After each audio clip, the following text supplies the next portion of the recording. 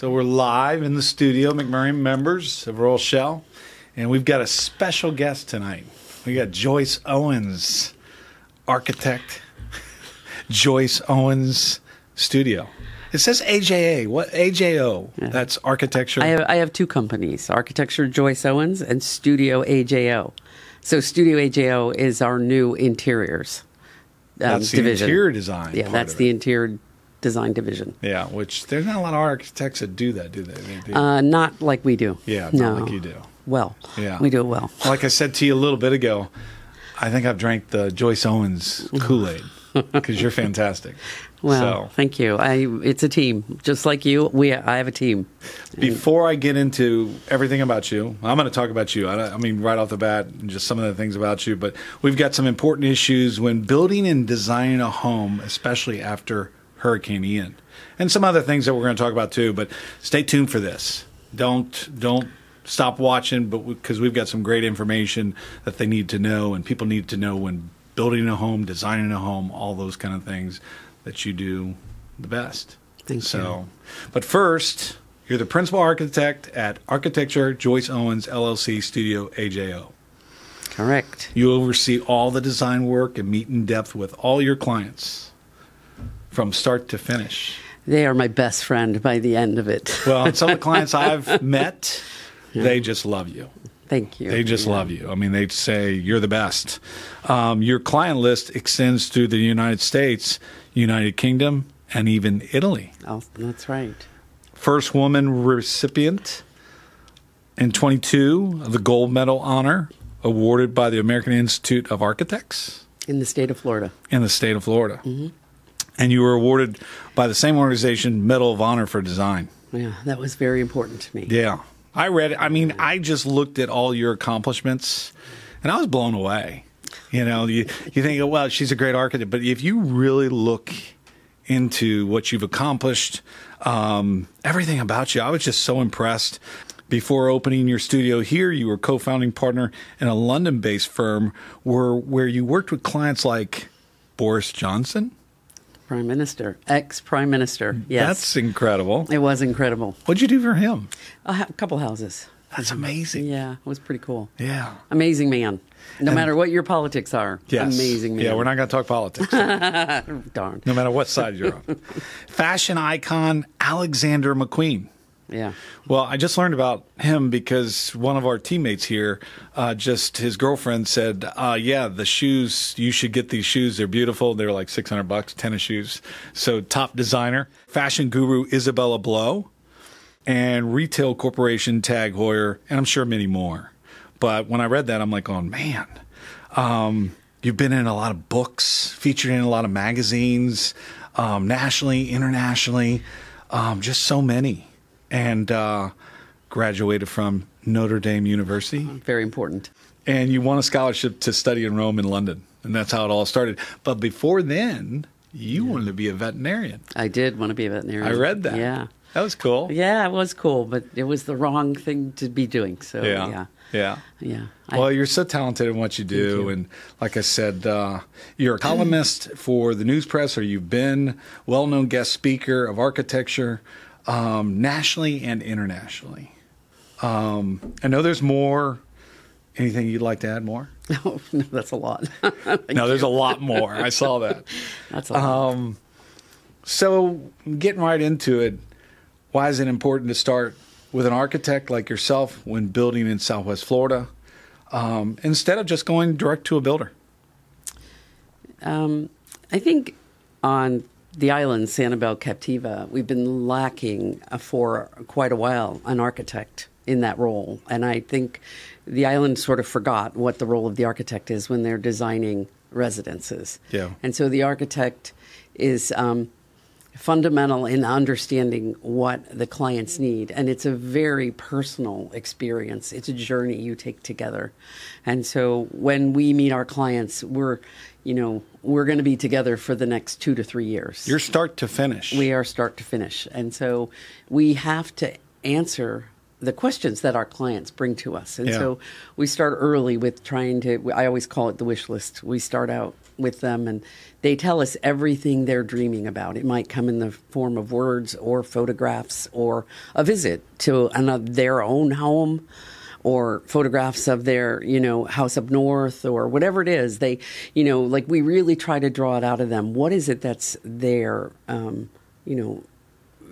the thing they're looking for when they design a house on Sanibel. I think that why you're asking the question, why would you start with an architect rather than a builder? It's because we take that time up front to really spend with our clients. And we're not taking like a design from the drawers, right? Yeah. Like a old set of plans and redoing them for that client. We're actually designing it. We're tailoring, the houses for them. And so I think it just gives a client a buffer between the builder and them. Yeah. It saves a lot of animosity between the parties because we act as the middleman. Yeah. And so not only do we communicate to the builder what the client wants, but when the communication happens between builder and owner when you're building, the architect is always there as a representative of both parties, not just the owner, but of both parties. And so we firmly believe in sort of, taking the journey together and enjoying the journey. Yeah. And so we try to be good to our builders so they'll be good to us back. Yeah. And so we don't take sides. We just, it's always this kind of arbitration idea that you're always working as a team together. Well, again, the clients that I've talked to that have used you, they just love you. So you've taken them through that journey and they're very happy from when you started to the finish. Yeah. And I see the architecture, how it's changed over the last few years. Some of these properties you don't really see from the road because they're hidden back. Yeah, you Right. didn't before, and now you can see them. But I tell you, I was by one the other day on West Gulf Drive on Sanibel, and I'm like going, it just looked, it is new construction. And you were just finishing the job, and I think it's just finishing up on West Gulf Drive. And it's fantastic. It didn't have any damage. Yeah. And I saw the owners out there at the property. Oh, right. And they were so happy. They said, this is why you choose her. Use mine as an example. You want to use an example of Joyce Owens? This is it.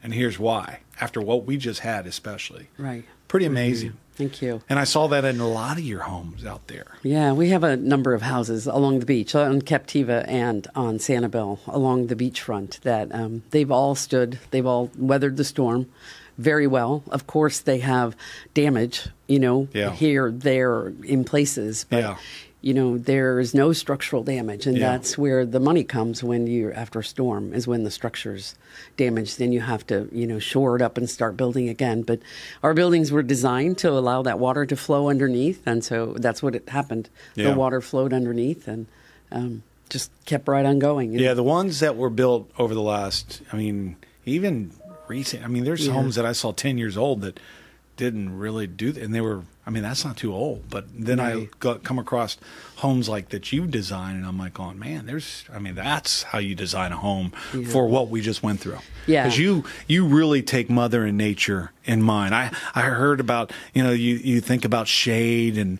different things like that when designing a home. It's not just, the inside part and just the flow of the home. That you've got all that, but it's all those other elements you think of too, Mother Nature. Yeah. Our climate. Well, we live in Florida. We live in paradise. Yeah. So we might as well enjoy every minute of living in paradise, including when we're in our homes. But I don't think a lot of architects in the past have really thought about maybe our climate. I looked on your website, and also too, you get into windows, you get into concrete, you get into all that.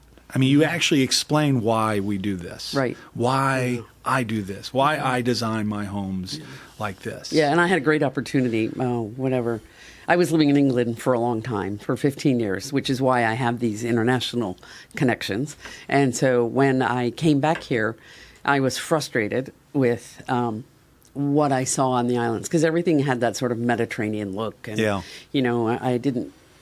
just didn't feel sort of like, it's almost like they forgot they lived on an island. And all I could think of was, oh my God, I've just been in rainy England and now I'm back in sunny Florida, and I want every single minute to be, I'm overwhelmed by this beautiful weather that we have. Yeah. Even in the summer, to me, when it's really humid, to me, it's still beautiful. I mean, you can still be outside if you're protected, from the sun. And so when I came back, I convinced the news press to allow me to write for the paper. Yeah. And I have to say, for myself, it was a really educational opportunity because I had to learn to put the words like one foot in front of the other, to put out my ideas, so I could explain very carefully and very clearly to my... So people like me can understand. Well, so not just you. I read that.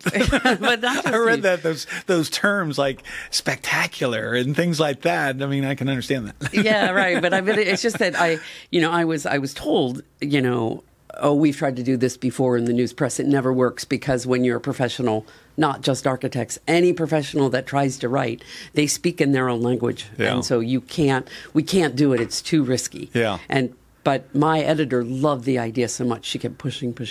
And she very, very kindly explained to me, your vocabulary cannot be architecture speak. Yeah. It really has to be like common language. And so it was a great lesson for me to be able to explain then why I felt this is how we should be building in Florida. And now here I am, doing all this great work on Sanibel Captiva. But you're not just limited to Sanibel and Captiva. Oh, no. I mean, because we've got Florida too. We've got some amazing waterfront along Fort Myers, Cape Coral, Naples, all that. And I know you're talking to a lot of different people and helping a lot of different people from Naples all the way up. Yeah. So you're not just here. No, I'm not just there. Yeah. Those tend to be my favorite projects because Sanibel's very near, and Captiva are very near and dear to my heart because that's where I came as a kid. Yeah. So like so many people, right? We have memories and family roots there and all that. And so they just happen to be, Well, again, you can see the difference. You can see the difference. Not that the homes out there were not beautiful and all that, but you can see the difference in architecture. And somebody said to me the other day, Mike, don't you think when we get through this rebuilding and bringing Sanibel and Captiva back and Fort Myers Beach, don't you think it's going to be bigger and better? And I don't know if it's going to be bigger. It's going to be better because we've got people like you that are designing a lot of the homes that are going up. Well, I think there's been a lot of missed opportunities over the years in how we are building out there, not only in the design, and not taking advantage of our climate, but also in the way we build our houses, to be strong enough to, we live in a very harsh climate, right? Yeah. It's the sun, and then it's the rain, those torrential rains that we get, and then, the winds as well, and then all the salt air and all of that stuff. And so the combination of all of those things makes it a very harsh climate. Yeah. And so we have to kind of, evolve as technology and our knowledge grows, to build better. And so I am committed, to be building, I call it Florida Rebuilding Stronger, Smarter. Yeah. And that's, we've actually done an Instagram site now. Yeah, you've been featured a lot about, your homes and why and the design and build and how with climate that we live in and especially after the hurricane. And there's a reason for that. Yeah. Well, which is funny because, I've always been talking about since I came back from England how we need to be designing for the climate, thinking about sustainability and ventilation. And, I'm always trying to work with the site that I'm on.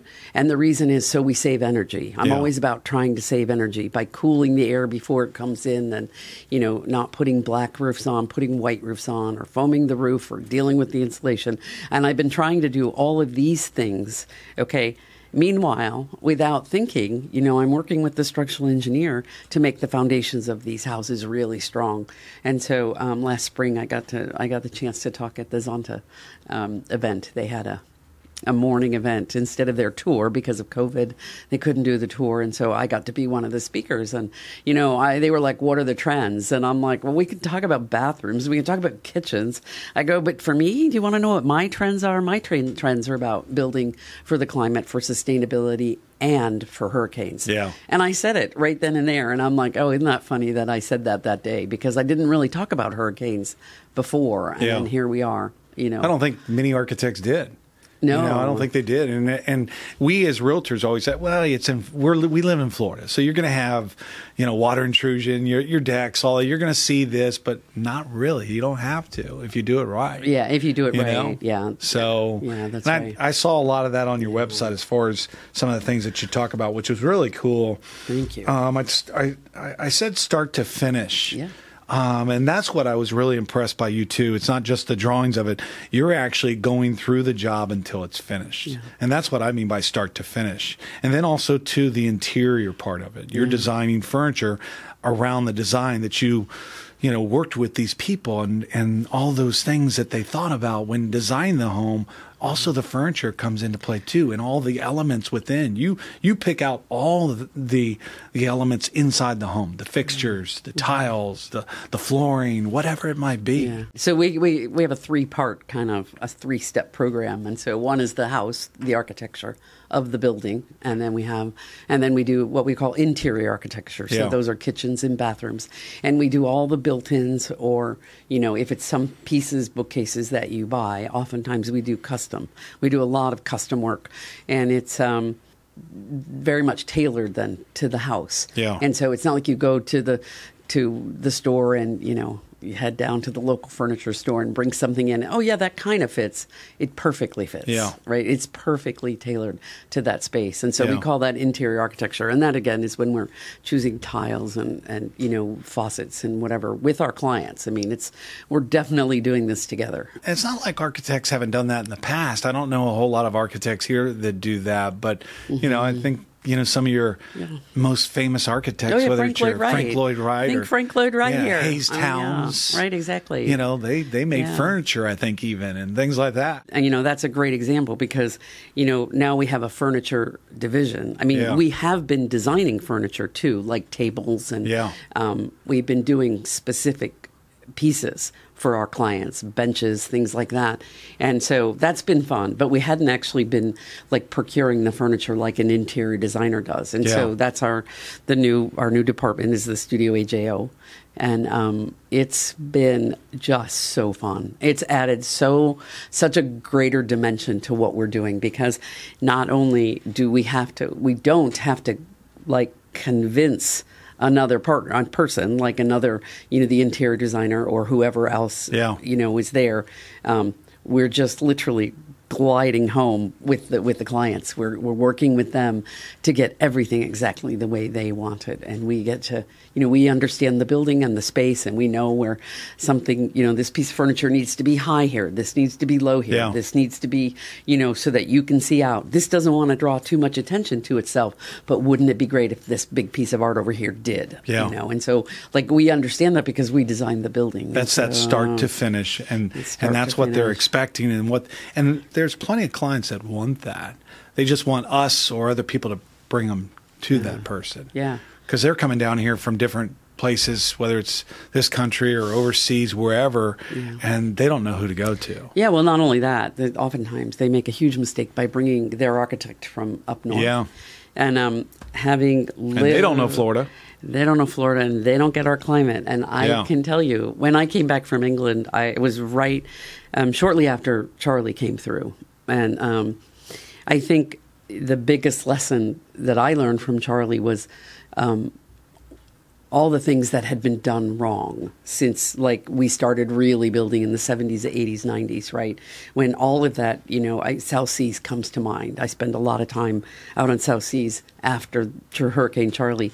And it was this incredible education about what not to do. Yeah. Because, everything was rotten out there. Yeah. And so Charlie just exposed it all. And so I always kind of make a joke about, our northern builders came down to Florida, and they thought they could build just like they built up north, and they did, and it didn't work. Didn't work. And so we've learned now that's not what you do. You don't use copper pipes. You don't do this. You don't do that. Yeah. And so I got this great education. It wasn't what I thought I was going to be doing with my life, going out and assessing buildings out on, South Seas, but, what greater way to learn? Yeah. Because I had worked in Florida before I went to England. Yeah. And I thought I understood a lot more than I did. Yeah. But, there I was looking at these buildings 30, 40 years old, and they were bad. I mean, happens all the time. I'm sure you know, as a realtor, you see these houses and you go, whoa. Yeah, well, I see a lot of them right now after Hurricane Ian, and I don't want to get into the damage up on that we've seen out there on the beach, but you can tell. You can really tell. And the ones that have been built, the newer construction, I mean, it's such a huge difference. It is a huge difference. So we can thank Hurricane Andrew for that. Yeah. Is when our building codes tightened up. And so I'm a big advocate of the building codes. Yeah. Despite the pain that they cause everyone and the cost that is incurred, because we're all forced to build our houses stronger now. But I am grateful that we're being forced, because then you have to do it. Yeah. Right? And you can't slack. You have to do it. And so everybody has to do it. But I really believe in this idea of being smarter about doing that too, which is why, this idea of spending the money in the foundations, which nobody sees. No one's ever going to appreciate it until a storm comes. Yeah. But then you know that house is going to be there. But really, even after Hurricane Andrew, I don't think a lot of the homes really spent. Not here. It was on the East Coast. We learned from the East Coast. That's when the Miami-Dade codes came in. Yeah. And then Florida, little by little, adopted the whole Because state of Hurricane Florida. Andrew was 92, wasn't it? Somewhere around there? Yeah, 92. And everybody's always complained about the codes being so tough, like you're saying. Yeah. But even my brother, who's a developer, has said, we used to say the codes were too tough, but this is a perfect example of why they weren't too tough. They weren't too tough. And I always try to go even further. Yeah. I try to, our windows are up to a certain standard, and they're all hurricane and impact and, window, wind resistant, whatever. But yet we always try to protect them. Yeah. You know what I mean? Sometimes, now we're doing those kind of Kevlar roll down screens outside of our impact doors. Yeah. So that your porch is protected. So you have one layer of protection. You have your furniture on the porch, and then you have your impact windows. And so we're doing a lot of that now too. That seems to be, and I'm really convinced after the hurricane. Like everybody has to do that now. It's crazy not to do that for the small expense that it is. You talk about the process. How long is the process? Oh, the process is painful. Yeah. No one. Well, you got the permitting process. Yeah. No, there's design first. There's introductions. Yeah. Okay. Then there's time to think and get us as designers going, because this is still an art. Yeah. I mean, I feel like I've spent the last 4 months talking about hurricanes and resiliency and, foundations and how to build stronger all the time. Yeah. And yet, what I do is still an art. Yeah. And so there has to be that creative time that allows us, the flexibility of letting our minds create a home or a business, whatever we're doing, because we do both homes and commercial work. We don't just do I've seen some of your residence. commercial work. I saw a church even. Yeah. I'm like, oh, man. It's a nice church. Oh, isn't it's it? beautiful. Yeah. So Good stuff. Thank you. Good Thank stuff. you very much. Yeah. And so I just feel like we're getting there. We're learning. And I hope that those buildings, I did an Instagram post recently, and I put the 4 buildings, that are kind of right there on West Gulf Drive on there. And I'm like, our buildings are still standing. Yeah, they are. And I call myself a coastal architect. So what else do I need to say? Yeah. If I want to call myself a coastal architect, those buildings better be standing. Yeah, I've seen some of your homes going up right now are just absolutely gorgeous. Even the ones that were in the middle of construction still. I mean, right after the storm, they just resumed construction. Yep. I mean, it wasn't really, there was debris around from probably other homes, but I mean, your homes were ready to go. Yeah. And they're going. Yeah. So I thought it's just great to see. Great.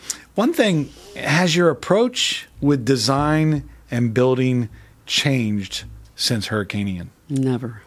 Now it's only made me more resolute not to change, and to be very adamant with our clients that they need to invest. Yeah. If you're going to build, a $4 or $5 million home on the beach, up to $10 million, whatever you're going to spend, you've got to do it right. If you're going to spend that kind of money, do it right. You can't cut corners. Yeah. And for me, I don't know how technical we want to get here, but I don't want to ever see a piling house on the beach again. I think it all has to be these kind of deeper foundations that we're working with.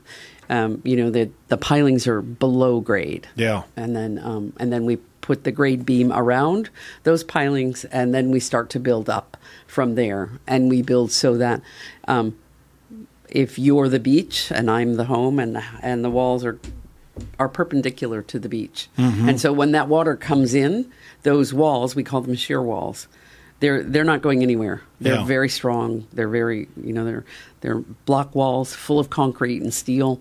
And when that water comes through, it washes right through. And those walls stay in place. The walls that are parallel to the beach, those are sacrificial walls or blowout construction, and those will go. And that's the intent, is that they do go. And so I feel that our islands have learned a lot of lessons about not just the islands, I shouldn't say that. Our whole area. Yeah, our whole area, Fort Myers and, Cape Coral, Pine Island, all of us have learned that, there's a reason they tell us to build above flood. And we can't be really investing in that area below. If it's the flood area, we really can't be putting. You shouldn't be having habitable space down there, I guess. No, beautiful rooms and investing money. Sure, it's fine if you need to put your exercise room down there. You're going to store your kayaks down there. Absolutely. Why not? But an extension of the pool under there too. That's Things what like I love to do. That's I've seen some of those designs that you've had. I really take advantage of that. I call it free real estate. Yeah, and you're living outdoors, hopefully. Well, that's my goal, is to get you to be outside. And so it's shaded, it's pleasant.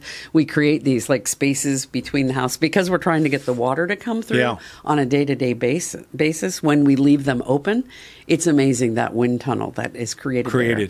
And so when you're there in the middle of the summer and you're standing in our breezeway, you're like, oh my God, the breeze is so beautiful. And you're thinking, wait, it's still out there. Yeah, exactly. It's summer.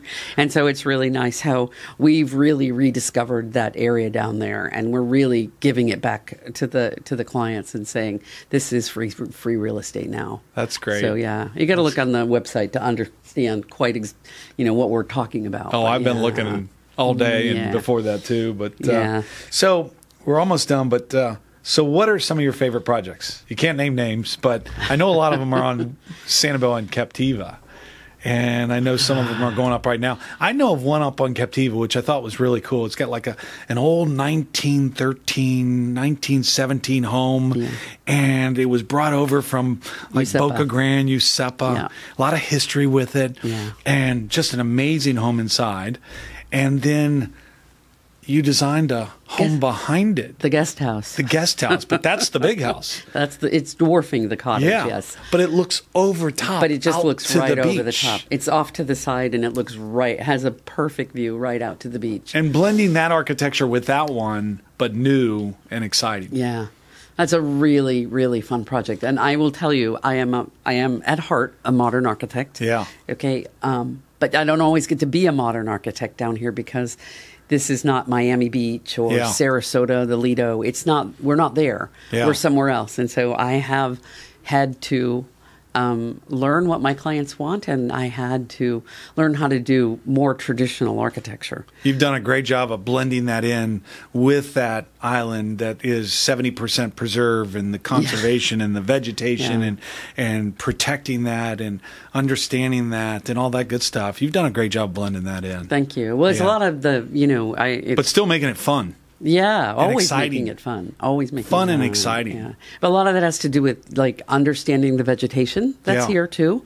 And knowing where to put which vegetation so that it doesn't hide the house, it enhances the architecture. And so those projects are always the most fun when I get to work with a landscape architect. There's a couple landscape architects I work with on the island, and it's so much fun to work with them. Because I don't know every plant. I don't know how every plant will do on the north side or the south side or in the salt or not in the salt.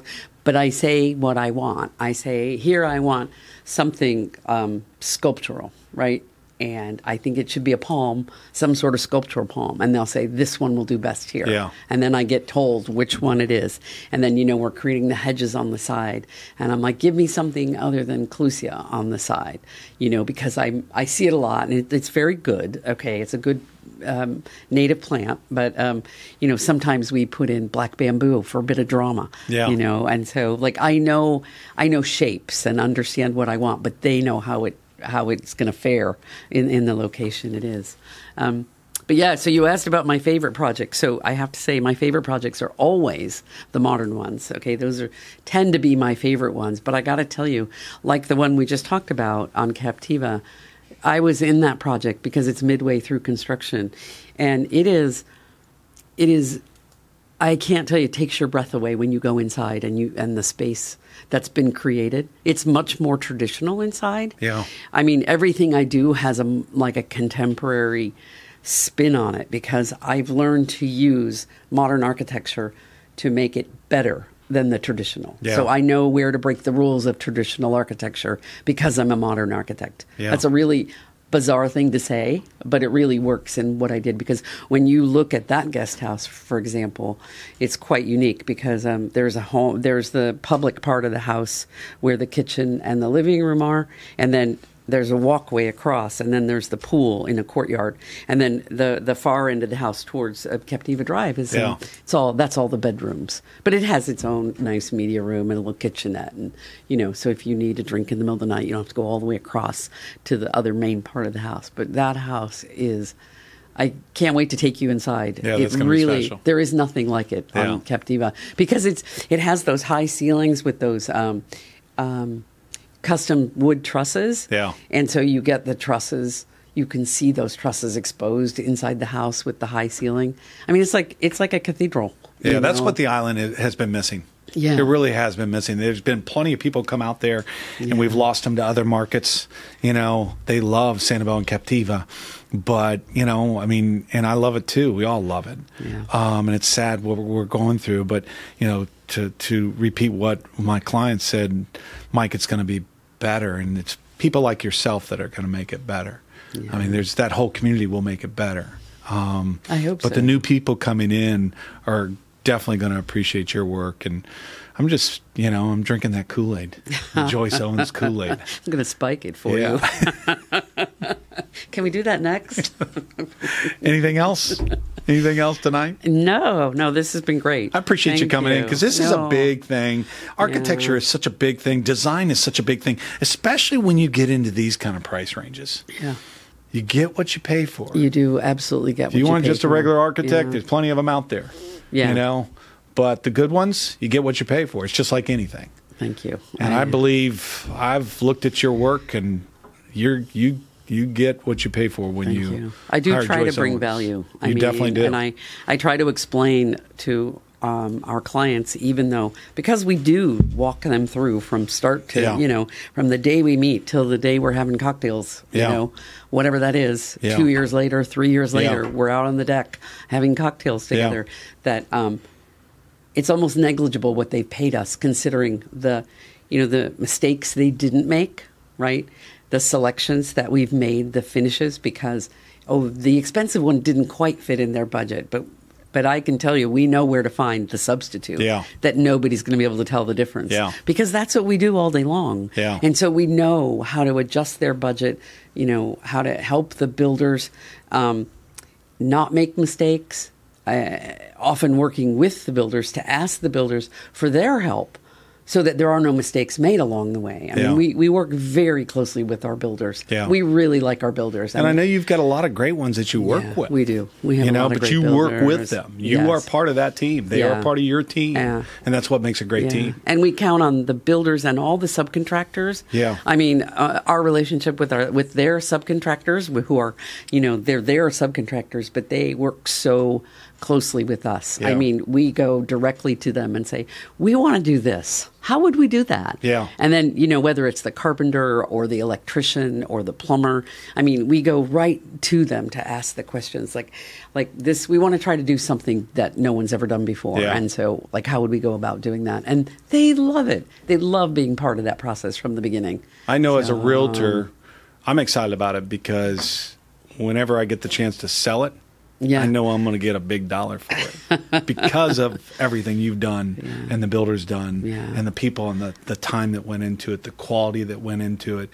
And you do get it back. If you do it right. Get it back. You do. It pays. The enjoyment of value. it, everything. I mean, it's value. And I always, apart from talking about designing for the climate, which is one of my mantras, I've always been, talking about the value that an architect brings to the project. Yeah. And I think for a long time it's been forgotten. You know, we've been sort of overwhelmed by developers that are just telling us, oh, you got to do it this way, you got to do it this way. Yeah. Because this is where the money, cut the money, cut the money, Yeah. cut the money. No. And then, you know, a good, strong architect will convince them, put your money here, Yeah. and you'll get your money back. And I want to say that very clearly. Put your money with a good architect on your house, you'll definitely get your money back. I've always said that with landscaping too. Landscaping is so key. I It think is. that It and is. the architecture. Yeah. I mean, there's that thing curb appeal they talk about. Yeah.